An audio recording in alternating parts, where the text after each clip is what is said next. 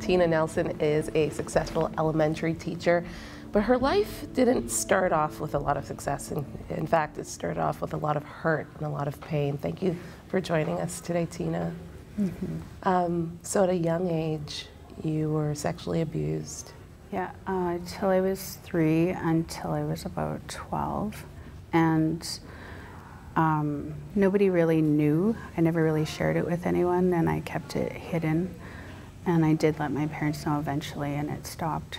Did you, I mean, when you think about 3 years old, you know, I have a 4-year-old, so you think about playing with toys and having no cares about anything, just living life. How did that affect you as you grew up?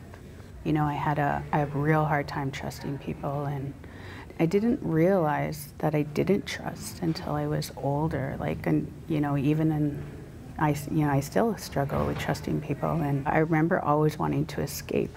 Did you ever feel like you had an outlet to share that with anybody? No, I never shared it with anyone because I was really ashamed, and so I thought if anyone knew, they would think like something was wrong with me, that I brought it upon myself. At 11 years old, you go to Bible camp and you accepted Jesus into your life. How did that change things, or did it change things? I just remember thinking, you know, I don't know what's gonna change, you know, but I felt something. Like, I felt something in my spirit awaken, and that I did, you know, I was put here for a reason. It may have been like that small voice, but I knew that there was a reason that I was here. Was there ever a feeling of love? Did you ever feel loved? Yeah, I did.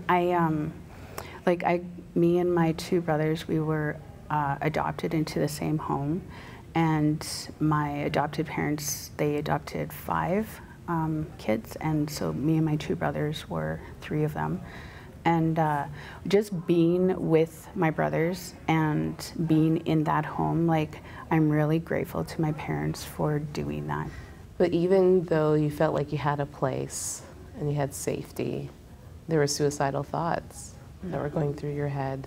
When was the first time that you attempted suicide? I think at 13 or 14.